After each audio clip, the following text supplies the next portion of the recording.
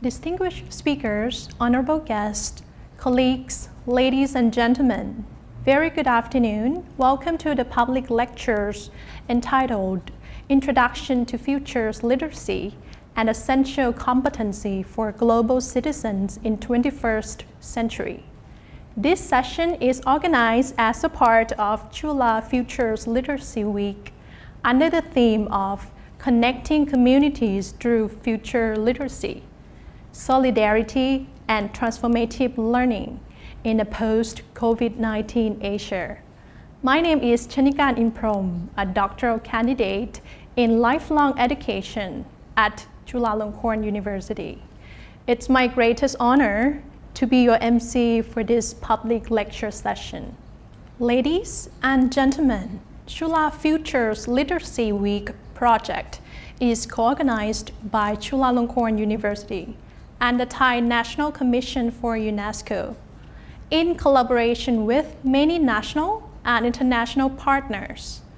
The project aims at providing academics, students, social or CSO practitioners, ASEAN policymakers, government officials, strategic partners, and the public with opportunities to explore, enhance, and engage in the concept of connecting communities through futures literacy, particularly in terms of solidarity and transformative learning in the post-COVID-19 era in Asia. As we understand it, future literacy is a discipline of anticipation that is essential for us all, every citizen.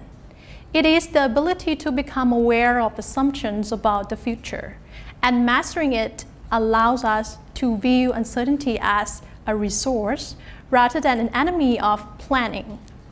It fosters agility of the mind, allowing us to embrace uncertainty and complexity. Being futures literate enables people to use the futures to innovate the present. For this reason, futures literacy has been presented as one of the 4 essential competencies for the realization of humanity's aspirations in the 21st century. I'm certain that all participants are looking forward to today's session because there are many informative sessions going on throughout the day. So without further ado, let us begin by inviting Professor Dr. Parichart Sthapitanonda, Vice President for Academic Affairs and Social Outreach, Chulalongkorn University, to give a welcome remarks. Ladies and gentlemen, please welcome Professor Parichart. I'm honored to welcome you to all the public lectures today. I'm delighted that by inviting inspiring speakers, Chulalongkorn University can create this precious opportunity of mutual learning for our students, faculty members, staffs, and all publics to our local, national, and international communities. My special appreciations go to Dr. Riel and Dr. Maya van Leemput. By introducing and promoting future literacies, they have charted the innovative ways of learning so that we may all work together for a more sustainable societies. As we continue to live on in the uncertainty, one of the most important missions of higher education institutions is to serve the public by providing learning opportunity for all. Every citizen of any age have the right to education, knowledge, and skill to develop their own capacity to adjust to the changing realities of the world that is full of complexities. When we ensure this process, every citizenship can be a leader of their own and in many ways actively contributing to transform the society to be more equitable, just, and sustainable. As the Vice President responsible for academic affairs, it is my humble hope that Chula can be the place that provides institutional mechanism to the environment that promote innovative learning for all. It is our responsibility to nurture the new generations of leaders who care for society with understanding of global citizenship. This requires fostering respect of diversity, idea, culture, and orientation for the important respect of diversity to each other. I'm quite confident that future literacy will empower us to work more for the global citizenship. I'm very pleased to be with you today for Future Literacy program. Please do enjoy the lectures. Thank you very much. Thank you very much, Professor Parichart, for your kind welcome remarks, highlighting the role of futures literacy and the importance of continuous efforts in introducing innovative learning to our campus and to our society as a whole. Ladies and gentlemen, we will now proceed by inviting our distinguished speakers. Our first speaker today is Dr. Riel Miller, Head of Futures Literacy, UNESCO. It is indeed a privilege to welcome Dr. Riel Miller with us today. He is one of the world's leading strategic foresight designers and practitioners. He is widely published in academic journals and other media on a range of topics, from the future of education and the internet to the transformation of leadership and productivity. He is an accomplished and innovative designer of processes for using the future to make decisions in the present, and has been leading the movement of UNESCO Futures Literacy since year 2012. Ladies and gentlemen, please join me in welcoming Dr. Riel Miller. Hello everyone, I'm Riel Miller. Very glad to be joining you here for the Chula Week on Futures Literacy and Future Studies. Let me start my screen sharing and provide you with a little bit of an overview of some of the issues related to governance and the 21st century. So what I'm going to talk about is an introduction to futures literacy, why it is an essential competency for global citizens in the 21st century. And the starting point is, what are the conditions for governance and citizenship? And here I'm thinking really of, what are the overarching elements, factors, conditions that we have today? And you can think of things like those ships that we see on the screen with the PowerPoint, and of course those changed the way we related to each other. They changed the way the world connected, but so too did the way we imagined the world around us, the way we envisaged the Earth. Is the Earth flat? Are there dragons? Are there dangers around us? And how do we incorporate those different ways of seeing the world and understanding the world into the way the world functions, the way things work? And I just want to point out that this flat world hypothesis, or the notion that we might fall off the edge of the Earth, raises the question of what would a policymaker do in that circumstance, in that situation? How would the policymaker respond to this danger? Maybe what they would do is they would think about how to improve navigation. Oh dear, oh dear, oh dear. We're going to fall off the side of the Earth. Maybe we should get better at navigating and improve the steering mechanisms and the radars and all the rest. What might a scientist do? Well, somebody who's supposed to study the quantifiable metrics of everything, they might try and calculate how much time we have before we fall off the edge of the Earth. But of course, as everybody knows, this is a slight problem, is that you can't fall off the edge of the Earth in that way. In other words, to a certain extent, the issue becomes, how do we think about the situation we're in? What do we see? How do we understand the world around us?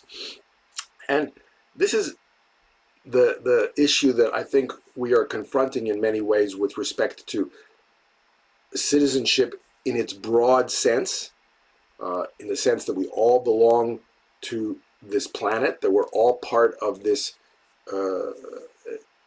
ecosystem that has emerged over millions and millions of years. And do we feel that we have the capacity, the ability to really engage with the world around us as we experience it? So this is not a question of you know, inventing it or telling a story. It's really what we actually encounter and feel.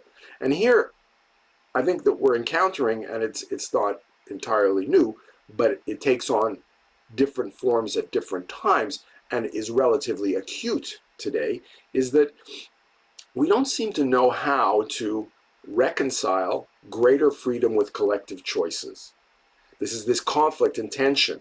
I mean, masks are an obvious example where people feel that the collective has a certain value, but also their freedom has a certain value. How do we reconcile the two? How to embrace greater diversity without inviting fragmentation and chaos? Here we see all the time this difficulty that we have of understanding, making sense, finding the virtue, the positive side of difference and change, and the diversity of the world around us. How do we create the kind of awareness that allows us to understand this in ways that are not prone to conflict and fear? How do we foster greater creativity without increasing burnout and stress? I don't need to tell most of you that the mantra has become innovate, innovate, innovate. And that imperative, work harder, fear of the future means that you have to really work day and night to try and be more creative than ever. This is a deeply stressful, anxiety-inducing condition if we don't understand how to reconcile creativity and the way we live. How do we inspire responsibility instead of imposing it? You must be, rather than saying, I do this because I feel responsible. And this feeling of responsibility is rooted in my experience and in my understanding of my interdependence and my relationships to others. How do we motivate change without resorting to fear? Fear, of course, is a very powerful. You know, if you don't, it'll be the end of the world. But that feels very resentful. I don't want it to be the end of the world, and I don't want to change if it's because of the end of the world. I might want to think about change if I could see it in a different way, if I could understand change, of course, as the only constant, but also find some way to welcome surprises, not just resent or feel kind of like I've been deceived because somebody promised me that there will be no surprises anymore. Everything's going to be just fine. Well, how do we become more able to integrate this very powerful everyday experience of things that we don't know in advance and we can't know in advance? How do we manage risk without hierarchy? In other words, today the risk is you know, you pass the buck up or down, and somebody says, well, you know, you're responsible,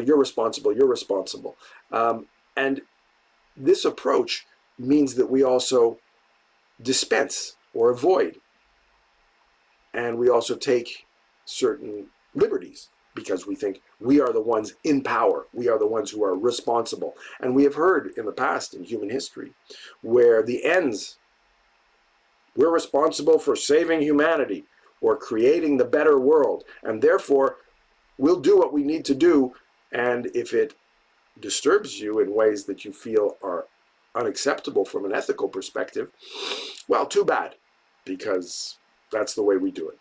And then how do we combine respect for complexity while still gaining a depth of understanding? And here there's a crucial issue related to complexity, which is that too often we confuse, and it's I think a basic confusion, it's a mistake, it's an error to think that complexity is the same as complicated. A chess game is complicated, but complexity is a state. It's not up or down, more or less. We live in a complex universe, meaning it's a universe where novelty, change, the unknowable in advance happens. And it happens all the time. And most of that happens without humans having anything to do with it, in the sense that this is the way the universe functions. And we can still gain great depth of understanding, but we will not master or eliminate or overcome complexity. Complexity is, in fact, the resource in the world around us, which leads to this challenge that we have of human agency and its relationship to complexity. And being futures illiterate, meaning not knowing how to use the future for different reasons, in different ways, in different contexts, that lack of a capability generates a whole series of things that are very painful and destructive. Fear of uncertainty, a bias to seeking path dependency. Think about it this way: path dependency. You know, you wait for the bus, you wait for the bus, you wait for the bus, you wait for the bus, and you say, well, I've already waited this long, maybe I should wait some more, and then you wait some more. That's path dependency. It's the lock-in of things that we've already invested in and that we know. In the world that we have today, so much of the things, so many of the choices, but also the results and the experiences we have are about scale and permanency, durability, and being massified.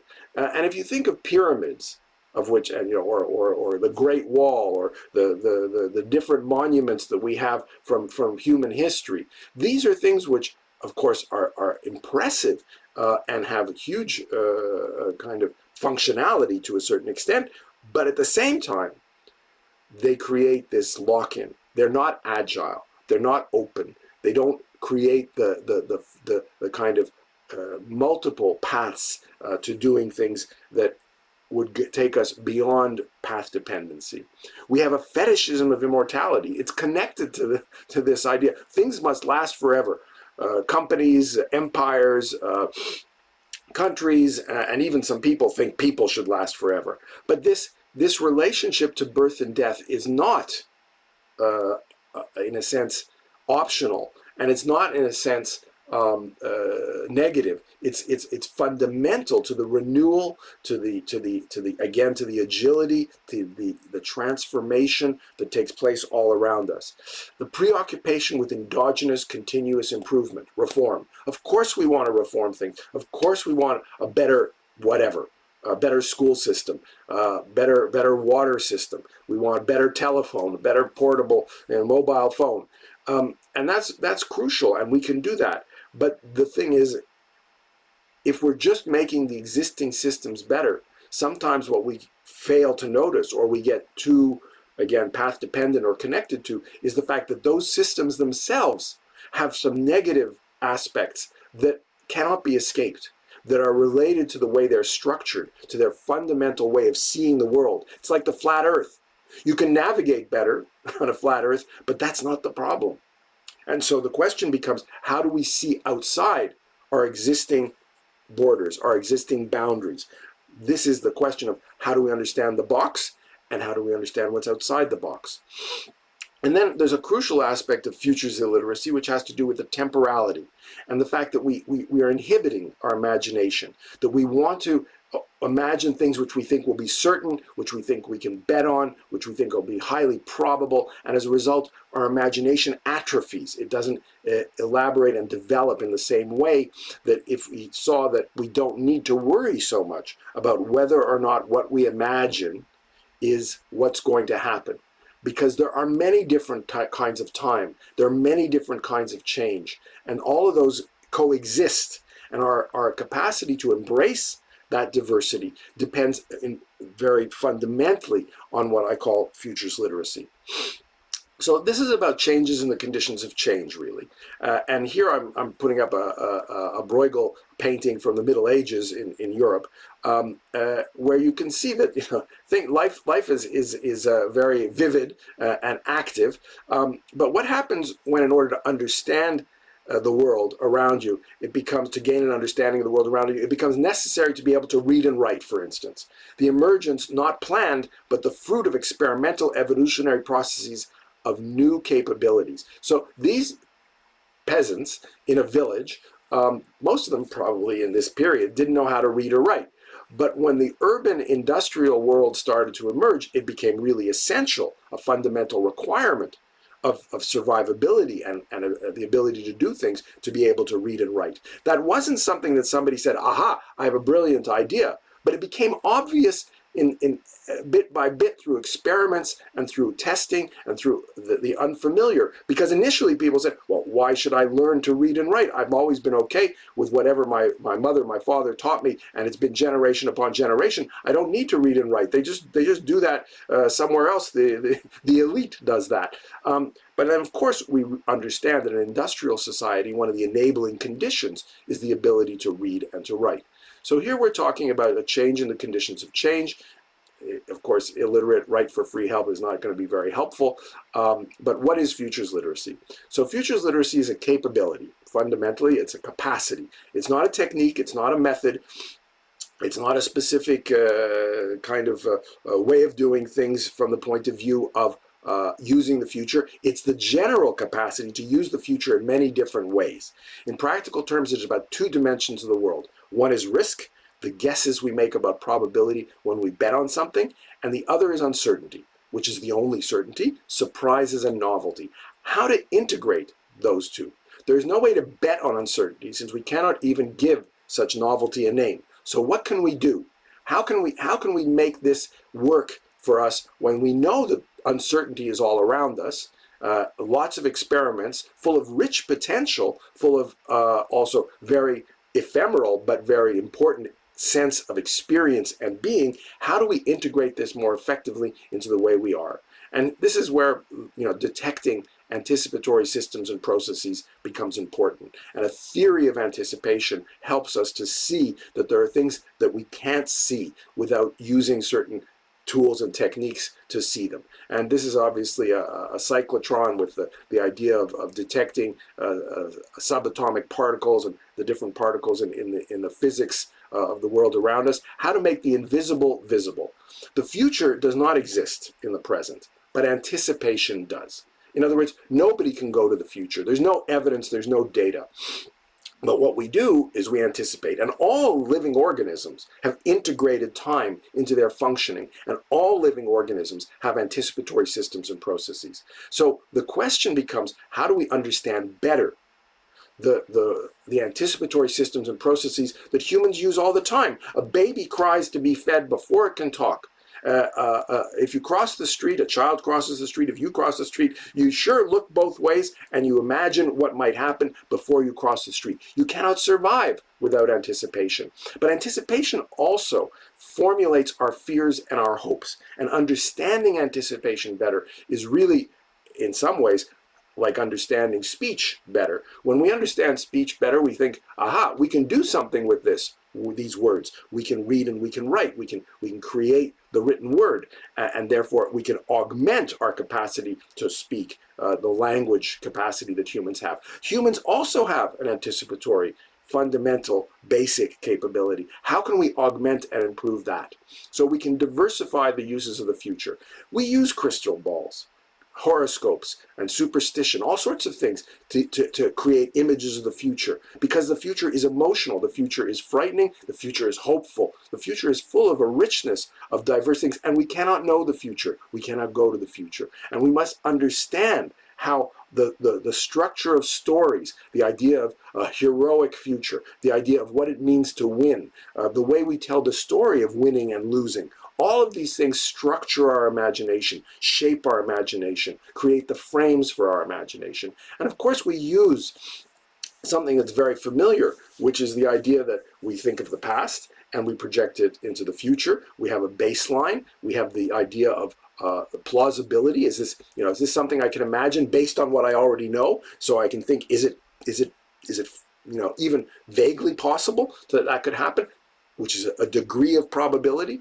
And of course, you come up with those alternative futures, and that's based on the past. But of course, one of the key aspects of the future is that it is unknowable and that it is not like the past. I like to use the example that if you think of a dictionary from 10 years ago, and you say, well, I'm going to use the dictionary from 10 years ago to describe today.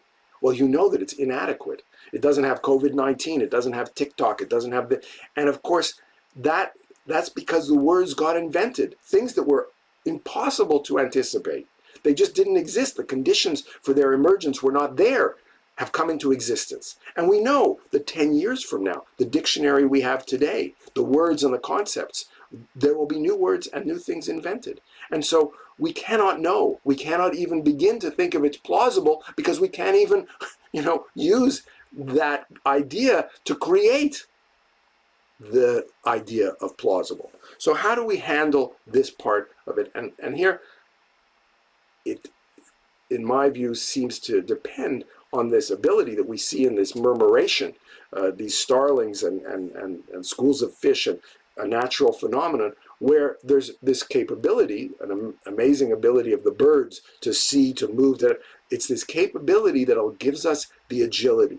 In other words, how do we combine planning and improvisation? How do we become, because improvisation is not planning, spontaneity is not path dependency. Here the challenge is to walk on two legs, and I use a historical and famous example of the idea of two different paradigms, two different ways of looking at the world, reframing human agency. Anticipation for the future, what we prepare for, contingent futures, what we attempt to create, plan for, anticipation for emergence, what we discover, revealing what we did not know we knew, because it's emergent, it's there, but we don't have a name for it. We have to give it a name. We have to invent that name. That's about sensing and sense-making, the new, inventing the unknowable. And then to get beyond this rather reductionist collapse that we tend to have, which is very practical in many ways, and children, of course, do it all the time, but we make the thing that seeing things is the same as choosing things, but they're not the same. And the future is very fundamental to what we pay attention to establishing the menu before we choose something on the menu. And it allows us to move beyond the bias to path dependency and the desire to impose, to colonize the future, to impose what we already know on tomorrow. So this is the basic idea of trying to live in a complex universe. How to get better at sensing and making sense of complexity. Uncertainty then is not a liability, it becomes an asset, and we transform our understanding of human agency, which is really crucial to who we are, because our agency, our sense of I can act, I can do things, I want to make a difference. These are crucial to who we understand, how we feel about ourselves, what we think humans are about. And this is about creating this, in some senses, liberating, enhancing a power that every human has. Everyone has the power to imagine. And this takes us beyond, I think, the concept of leadership, the concept of governance that have been dominant for so long. A kind of top-down, hierarchical, certainty-oriented approach. And here this image from Sampé shows you, well, the guy in front, and it's a guy, and he says, I know how to get you from A to B, from the one side of the precipice to the other side of the precipice. Now follow me, I'm the leader. Does this look like a safe way to do things? Does this look like a reasonable approach to the richness of the world around us and its diversity? I don't think so. So for me, the future of leadership, the future of global belonging, which we could call citizenship in some senses, this is really fundamentally connected to our ability to use the human capacity to imagine our anticipatory systems and processes. How we anticipate matters, it changes the present. Thank you so much, and have a very good conference.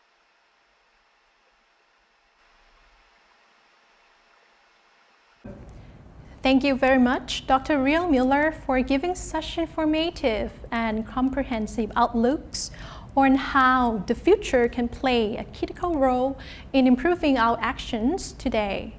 Our sincere appreciation to you for broadening our perspectives and giving us novel ideas.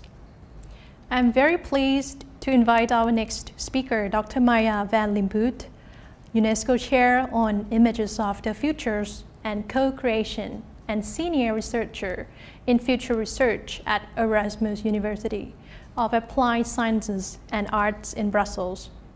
Dr. Maya is a full-time futurist combining research with a co-creative multimedia practice. Her consultancy and research focuses on foresight in the fields of science, technology, media, culture, arts and development. She produces video documents and exhibits for the Museum of Contemporary Art, Antwerp. She co-curated the group show at Contemporary Futures Institute in 2017. Dr. Maria is a fellow of the World Future Studies Federation and the Center for Post-Normal Policy and Future Studies. She is a founding member of the Interdisciplinary Visual Arts Collective OST and the Plurality University. And she serves on the board of director of the Association of Professional Futurists. Without further ado, ladies and gentlemen, please give your warm welcome to Dr. Maya. Top of the morning to you. Good day or night, all around. It's wonderful to be part of this online gathering, even asynchronously. In the context of this event, with a focus beyond national interests on solidarity and transformative learning, I want to speak about how we all learn from each other. I suggest that we need a global, multi-directional and non-hierarchical conversation and tailored approaches for the co-creation of images of the futures. Futures literacy may be an individual capacity, but it is about more than the awareness of your own futures, orientations, anticipatory assumptions, and models. It also requires insight into why and how others use the future. In addition, the application of futures literacy requires collective settings. In all our diversity, we are all connected and we can only go forward together. Globally, and particularly in relationship between Europe and Asia, we are already part of a networked borrowing system for familiar futures. In my work as UNESCO chairholder in Images of the Futures and Co-Creation, one of the central questions is precisely how we can improve on these systems for a more fruitful exchange that strengthens, builds, and multiplies individual futures literacy and also fortifies our capacity for collective anticipation or social foresight. I will suggest that we organize exchange and learning through participation in scaled polylogue, actually in many polylogues. We need our exchanges to be multidirectional so that the flows of information, knowledge, and wisdom can make each other's futures familiar in new ways. Bear with me. Let's look at this term familiar futures for a moment. In post-normal times thinking, the familiar future is the counterpart of the extended present and of the unthought. The Three Tomorrows approach we use for workshops with the Center of Post-Normal Policy and Future Studies introduces these concepts to participants who often are not actually all that familiar with any kind of futures thinking to begin with.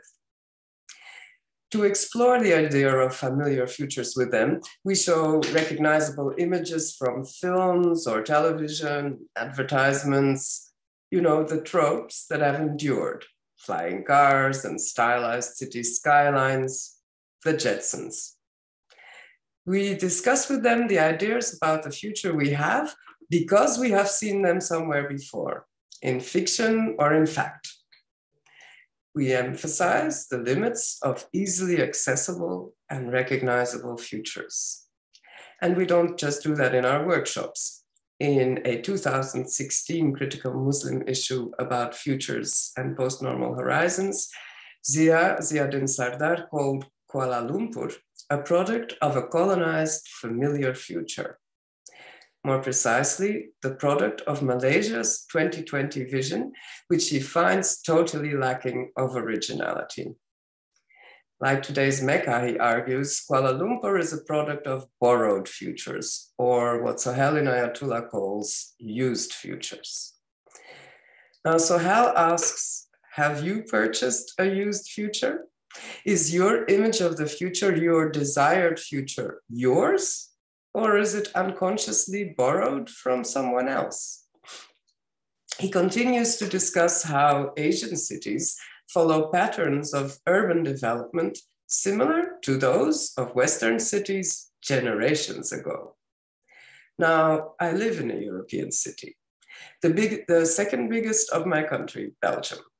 It's a historic and contemporary port city, a centuries-old logistical, trade, and cultural hub. The city is actually tiny, and the port is huge. The past decades of its development, or mutation, if you prefer, Antwerp has borrowed from the same source as the Asian cities Sardar and Inayatullah refer to. These contemporary Asian cities, already partly shaped by familiar futures themselves, are also a source of familiar futures for Antwerp now. In their project work, my students reference them too. And they also point at music from Asian bands or electronic music with specific themes. In their horizon scans, Asian trends can all too easily be transposed to European emerging issues. So we can think this in both directions. Asia is a source of familiar futures for others, and others look here to find inspiration for their images of the future. Of course, really, we need to think in all directions. The African continent, North and South America, Europe, Australia, we are all part of the same world. And this world can use more speculative cultures and anticipatory capacity. It's not so long ago that in an item about taxi drones, I heard the newsreader on Belgium's national television state literally, "For a look into the future, we have to be in South Korea." Nothing implicit, just pointing straight at it. Looking at the medic and taxi drones that were presented and that will be deployed in the extended present, they become a familiar future. And here, mediated by Belgian national television. And this begs the question, is this a future we should indeed be borrowing? What may the conditions of its loan be? Where and why and when and how does this make sense, and for whom? And what other alternative futures can we come up with if we don't just look at each other, but share our various experimentations, and not just with flying cars, please, to let them sing together. So let it be clear that not all of the familiar futures we find in Asia are aspirational. When we think of freak weather in our mind's eye, we may see pictures of typhoons in the Philippines, for instance. Students in my course use them to document their forward-looking climate change projects. And yet again, here we also familiarize ourselves with images of community preparedness and resilience that serve as good examples. So I think the question is how we can let our futures interbreed, even mutate together. Instead of the bidirectional borrowing, purchasing, pushing, we can do better with multidirectional, intercultural polylogues. This is what my team at Erasmus University in Brussels is working on. My colleagues and I ask how we understand scaled anticipatory polylogue, how media, art, and design processes and people can be a valued part of such an exchange. And as a matter of fact, how anyone can be a part of it, because that, of course, is the most important. We dig into the concept and the practice of polylogue and experiment with various ways to respond to the need for constant, generous exchange in a world that has become as small as ours. So a polylogue, what is that? It's essentially a conversation, a performance, or a narrative that includes multiple voices. The term is used in literary theory alongside the concept of polyphony. Bakhtin describes it as many different voices unmerged into a single perspective.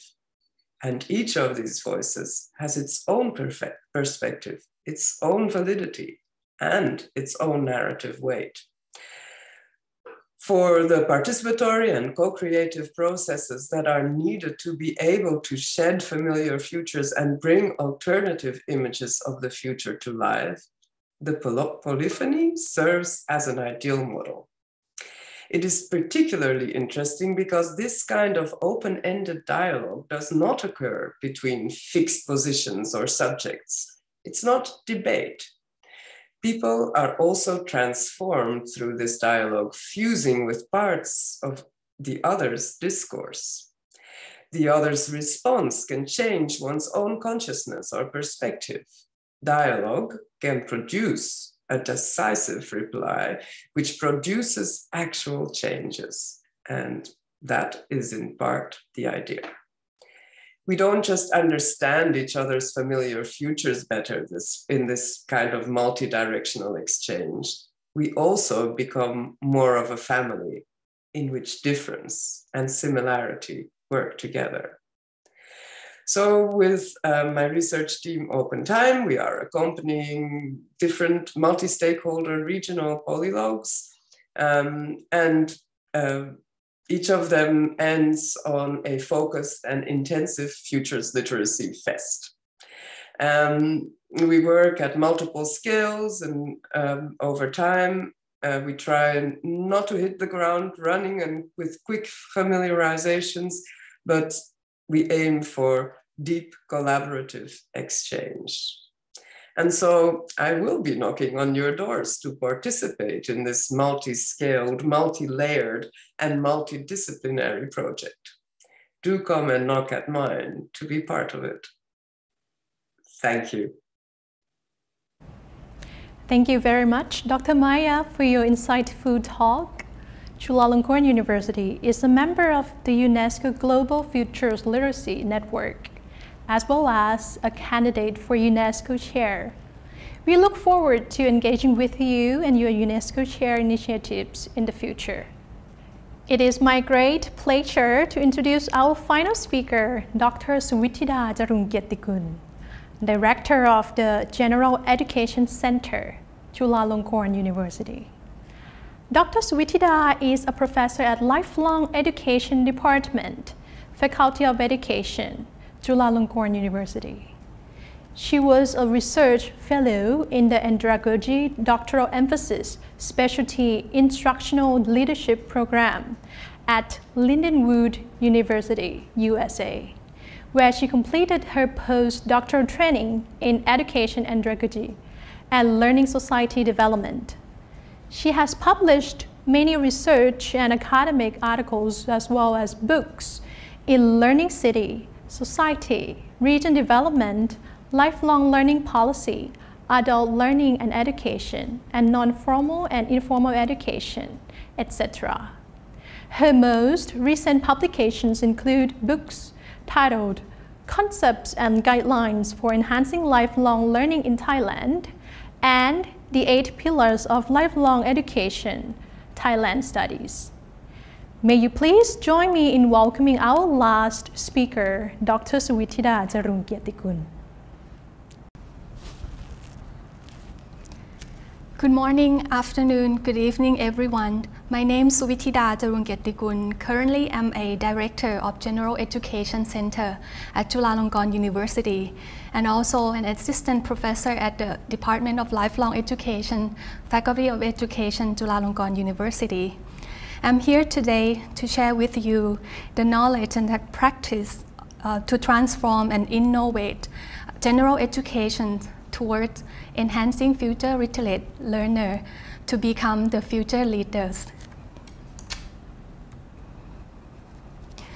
My presentation is divided into 4 main parts, as you can see in this slide. Firstly, introduction. I'll talk about the future literacy and introduction of general education at Chulalongkorn University. Secondly, I'll talk about general education towards enhancing future literate learners. Thirdly, I'll talk about future of Center of General Education at Chulalongkorn University as the lifelong learning solution for all. And lastly, I'll give you my, some of my recommendations and conclusions. So please follow me. To begin with, the first part, the concept of future literacy. There has been a lot of discussions about future of education and learning. UNESCO, as the world leading organization, has proposed the concept of future literacy, or FL, as the new capability and skill of each individual to better understand the role that the future plays and what they see and do. People can become more skilled and at using the future, more future literate. And future literacy enable us to become aware of the sources of our hopes and fear and improves our ability to harness the power of images of the future, and also to enable us to more fully appreciate the diversity of both the world around us and the choice we make. As we also face the experience together about the COVID-19 situation, so I think it is the time for us as an educator, teachers, to shift our paradigm from being an education or provider that's focused on teaching to promote more on learning of the learners. So you can see on this slide, we have to shift our paradigm from teaching paradigm to learning paradigm, and we have to do more to promote lifelong learning, which I mean here to provide opportunity for learners to develop themselves and lead themselves in learning or become more self-directed learner. So apart from focusing on the previous four pillars of education, learning to know, learning to do, learning to be, and learning to live together, I would encourage you all to pay attention to more learning to become, learning to change, and learning for sustainability. The role of education institution would be to encourage learners to know themselves, develop thinking potential or competence, decision making, and be able to apply knowledge to create balance in his or her life and also the others. So now let's move on to the general education here at Chulalongkorn University. In Thai educational context, general education covers courses that enhance students as human beings to have broader knowledge, understanding, and appreciate oneself, others, society, and culture and nature, paying attention to the change of all things, continuously self-improvement, live a life ready to help others, and being a valuable citizen of the Thai society and also the world. So here at Chula, each undergraduate student, the university requires the successful completion of general education for 30 credits. You can see here we can divide it 12 credits for general education category. Humanities, science, mathematics, interdisciplinary, social science. So students will be able to choose 3 credits each. 6 credits for compulsory general education, or we call general education special group, and 12 credits for foreign language courses. So here are examples of our general education key area or skills. We divided into subject development related skill, object related skill, and also organization related skill. Okay, and some example of the skill that we aim to equip our students, such as learning literacy, innovation competence, digital literacy, future and design competence, sense making, communications competence, and For example, ethical competence. So here are some examples of you can call soft skill or general or generic skill that our general education has been focused. So here are our future vision and mission of General Education Center at Chulalongkorn University. You can see here that we aim to become a what we call lifelong learning solution for all. So we offer courses both credit and non-credit for different target group, not only for our students but also other people in the society. Here, so far, our mission covers 6 main points. We aim to create new courses to meet the needs of people and the society. We aim to build cooperation among different networks, for example, at the community or at the national or international levels. We aim to improve the quality of teaching and learning, and we aim to develop more research and development in general education. We also would like to raise the standard of our learning management and create a systematic curriculum to meet the standards. And as you can see here, this mission tied to the university's mission, core values, and strategic goal to focus on the future leader, impactful research and innovation, and local and global engagement. So next point would be general education toward enhancing future literate learners. You can see here, this is our general education courses and activity. Right now, we offer 433 general education courses, okay, which divided into 4 main subject category. For example, you can see our 138 humanities subject, 121 mathematics science subjects, 91 interdisciplinary subject, 83 social science subject. And at Chulalongkorn University, our general education also provide what we call short course program, which is more not interpersonal or individual learning. We call CU VIP activity. And so far we have at least 362 CU VIP activity, which aim to equip students to know yourself, discover their preference, and also prepare them for the professional world, and be able to enhance their character and creating value for the society. And here, our recent digital learning platform for lifelong learning, we developed, we call CU Neuron, which is our new latest Chula General Education digital learning platform. This platform aims to provide students with the learning experience or learning pathway. You can see in this slide that the experience of the learners start at the beginning, at their registration, okay? And they can also select the course that they want, okay? And they also receive the certificate upon their success or completion.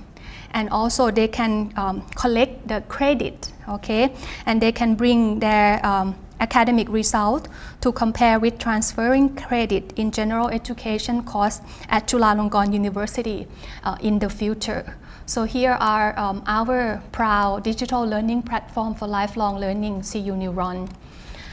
And on the platform, we offer several general education courses, okay?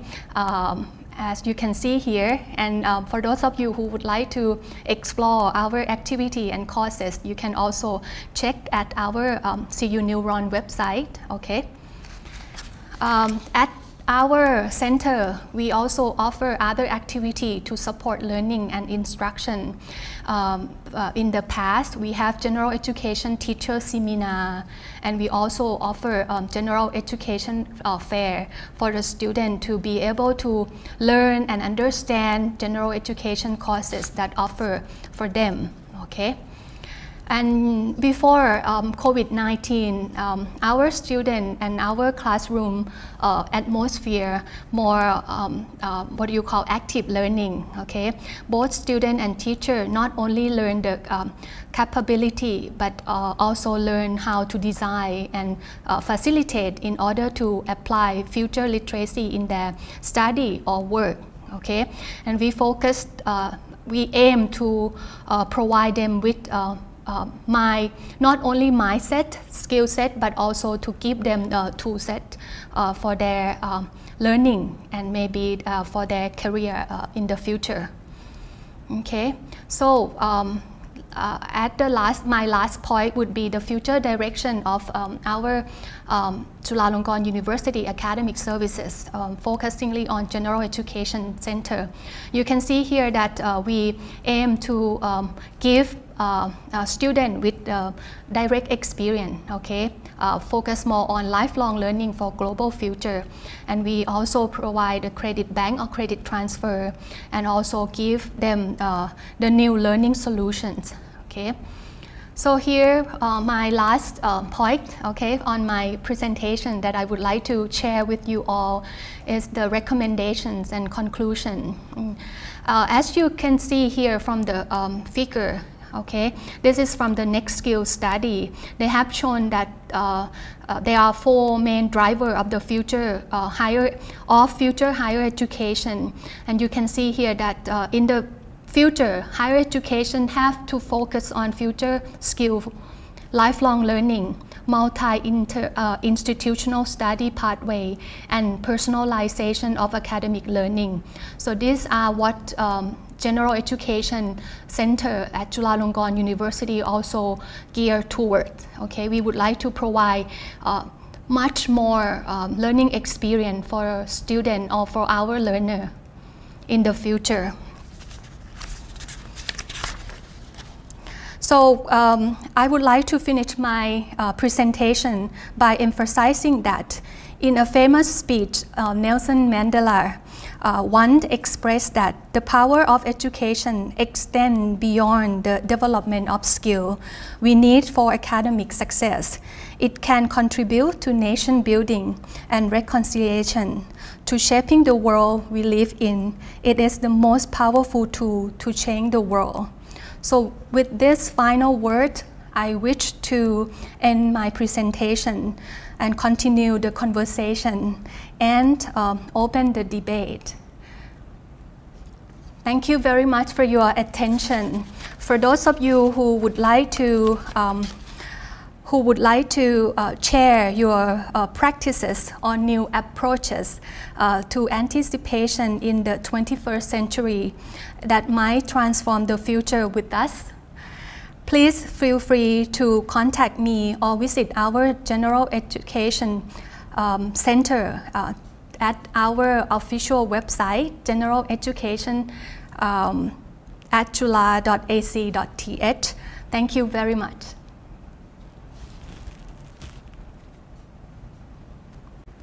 Thank you very much, Dr. Suwithida. I feel we have learned a lot from your presentation, especially how Chulalongkorn University continues to work on nurturing future leaders by transforming education. We understand the important role of educational institutions and how they can trigger societal transformation. I would like to express my deep appreciation to Dr. Suwithida Charungkaittikul for your insightful perspectives. On behalf of the co-organizers, I express my sincere appreciation to all the speakers today who have broadened our perspectives and given us invaluable insights on how we can work together to create sustainable futures. I trust that the lecture audience today agrees that this session has stimulated our thoughts, answered important questions, and raised many more issues which are worth investigating. Ladies and gentlemen, thank you very much again for your kind participation in the session. We look forward to welcoming you in the next program of Chulalongkorn University's Futures Literacy Project. สวัสดีค่ะ